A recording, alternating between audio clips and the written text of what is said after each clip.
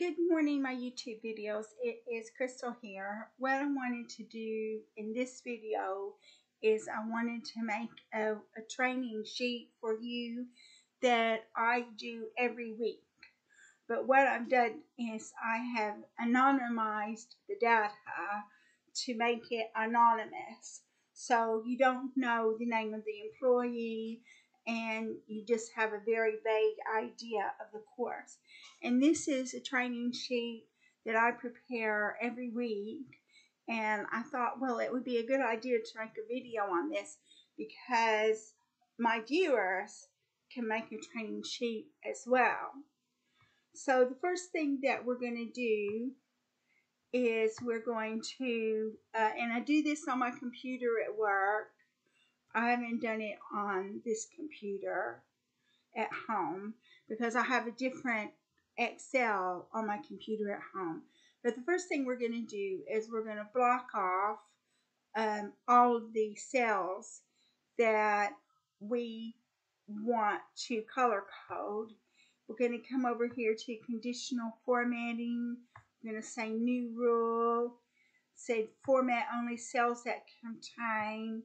It's going to be equal to, and it's going to be attained. And then we're going to format it. And we're going to make it green. So everything that says attained is green. And then we're going to do another one, another rule. Format only cells that contain equal to, and we're going to say not attained.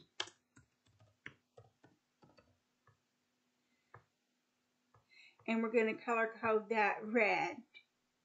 So everything that's not attained is going to be red. And then we're going to do another rule. Format only cells that contain is equal to, and we're going to say not required.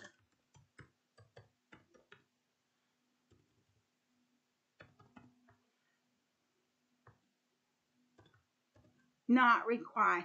We're going to format that. We're going to make that gray. So everything that's not required is going to be gray. And then we're going to do the last conditional formatting for this group of cells. We're going to use a formula, and it's going to be C2. We're going to say equals C2 less than or equal to today plus 90. We're going to format that, and that's going to be yellow. So now every training course that's going to be expire within 90 days is going to highlight yellow. So we've got one. Now what we're going to do is just to make life easy on the manager. What we're going to do is we're going to say if they've got any not attained, it's going to show up with training overdue. So you're going to say equals if, say count if, and then we're going to say all the way to the end, count if C2, and it's going to say not attained.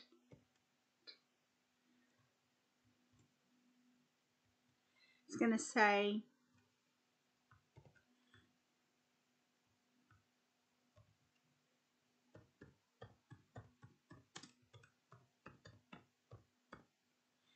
say training overdue if it's got any not attained.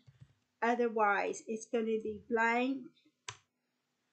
And then we're going to take that and we're going to copy it down to the end. So you see you've got 3 training overdues.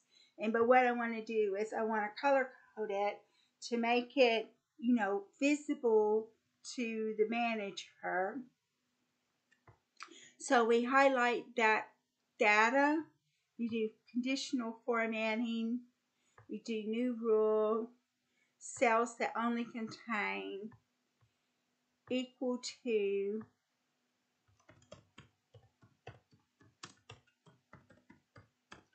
training overdue.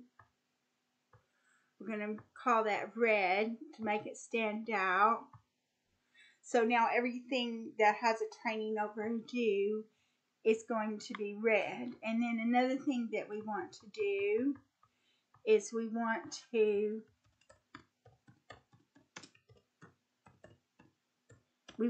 do the ball that out. We want to determine what percentage is training overdue. So we're going to say equals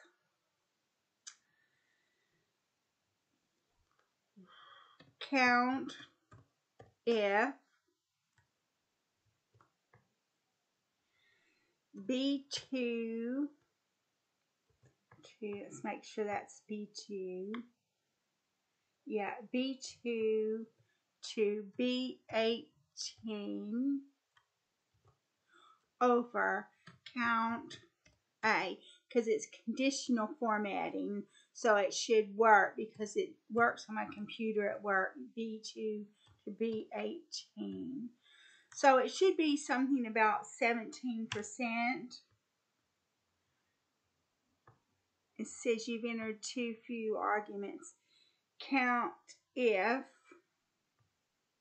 B2 to B18. I messed that up, didn't I?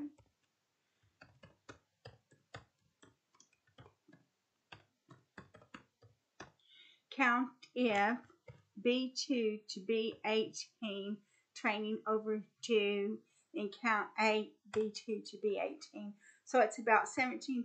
And then we can format that. Format cells, percentage. So you've got close to 18% people are overdue training. So that's something easy for the manager to look at. So rather than the manager just looking for all the reds, then what the manager will do is he will look on this B column and he will determine which one, if there is a red in there or if there is a not attained in there, then it's going to come up with training overdue, and then it's going to come up in red, so it will be easy for him to see.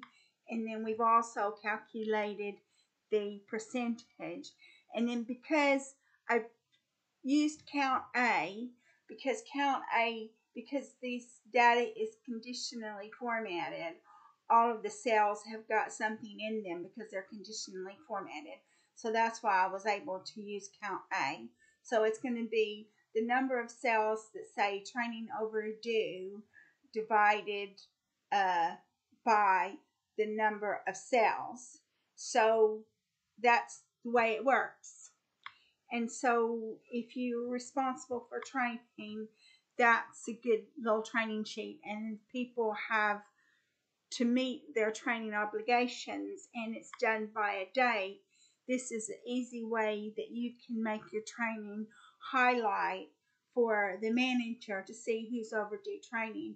And so as you can see that you've got 3 individuals here who are overdue training. And as I've said, I've anonymized the employees, and I've made the training just really basic, to try to anonymize that to make it where it's not easy to identify it. So that's it for this video. If you like my video, please like, subscribe. Thank you for so much for watching my video, and I hope to be able to make more Excel videos for you in the future.